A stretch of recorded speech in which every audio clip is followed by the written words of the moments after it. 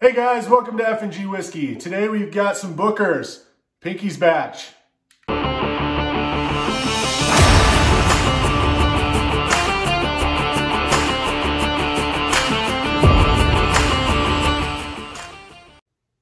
Hey guys, welcome back to F&G Whiskey. So today we've got Booker's Pinky's Batch.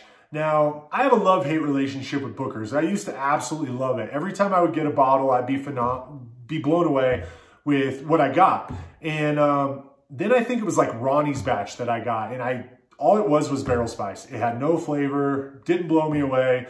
And I was like, oh, I just spent, these usually come in about $100 after tax. And I was like, I just spent $100 on something that I want to mix. Like I don't even want to drink.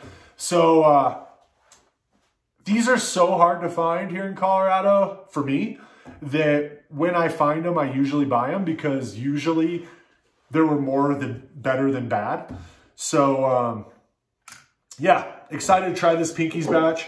I've already had a few pours of it. I think this bottle is very unique. So yeah, let's go ahead and get into it. So typical Booker's, I get kind of that nutty smell, but I'm also getting some sort of like pepper, like a hot pepper. Getting a sense of vanilla and barrel spice. Not a lot of vanilla, maybe just like a sweetness. So I could say like a little bit of sugar or something like that. It's definitely interesting. That pepper I feel is there and very prevalent. Let's get into it.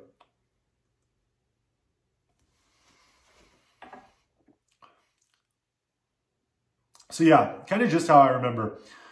On the front of the palate, there's this like sweetness, really delicate. It's like delicate on the front.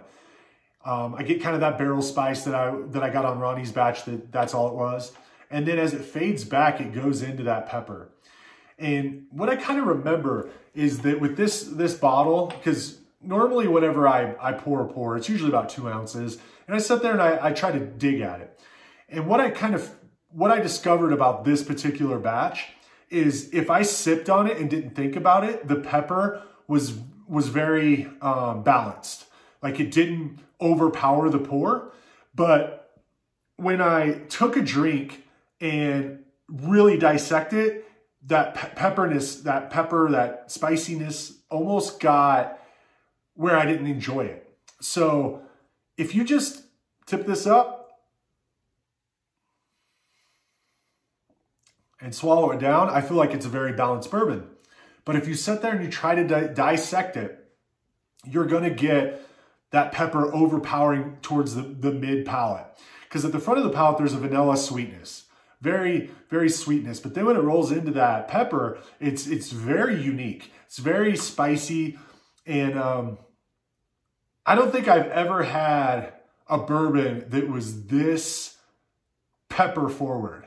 And I don't know if that's a good thing or a bad thing. I think it's definitely unique. But yeah, definitely don't know if it's a good thing or a bad thing.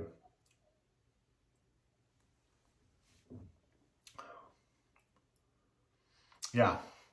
When I just drink it, don't dissect it, it's a really enjoyable pour. I really enjoy just how it goes across the tongue. It's not ultra viscous or anything. I mean, this is coming in at 61.2, so that's 122.4 proof, and it's 6 years, 10 months, and 10 days. So, yeah, definitely unique. Like I said, the barrel spice, that peppery note is definitely unique. Let's check the palate, or I mean the finish.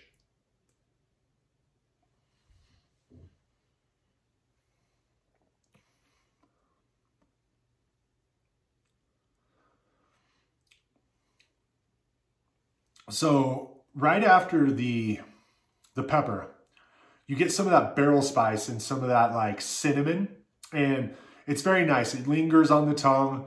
So the finish is, I would say, medium to long. And this definitely doesn't drink to me at 124 proof.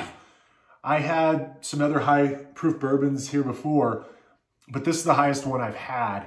And it definitely doesn't scream proof to me. So in that aspect, I would say it's pretty decent. If you enjoy spicy bourbon, I think that this is up your alley. This is something you definitely want to try. If you're not into spicy bourbon and you like more sweet, then I don't know if you would necessarily enjoy it. So I did pull up a review here just to see what they got. So they didn't really go into too much on the nose, but on the tasting notes, they have, okay, here it is. Caramel, chocolate, I didn't get any chocolate. Vanilla, peanut butter, cinnamon, nutmeg, and pepper. Finish is moderately long with cocoa, oak, and a bit of pepper. Okay, yeah, me and this guy's palate are way off. He's not getting near the pepper that I got on this. Now, this is a batch, so these should be pretty similar in flavor. So the fact that he got, you know, chocolate and vanilla and peanut butter, I might have got a little bit of that peanut butter, but I feel like the pepper on this really dominates. I feel like it goes from like a vanilla sugar to that heavy pepper, and then it kind of tames off with some spice, some barrel spice. So me and this guy have, you know, a little different palate, but, you know, I think everybody's palate's a little bit different. I'm sure if I gave this to my wife, she'd spit it out and say it's horrible. So, yeah, definitely an interesting pour. Is it worth $100? I don't think that Booker's anymore is a great value. It's one of those things where if you're just going to shell out the dough, you got to shell out the dough. I've had some that are absolutely amazing. I've had some that were meh. I think it's Ronnie's batch. I hate to bash this one too hard, but to me, it was just a one-dimensional bourbon, and I really didn't enjoy it. So like, comment, subscribe. As I always say, we're trying to build a sense of community here, so a sense of whiskey community. And yeah, keep searching for that perfect pour.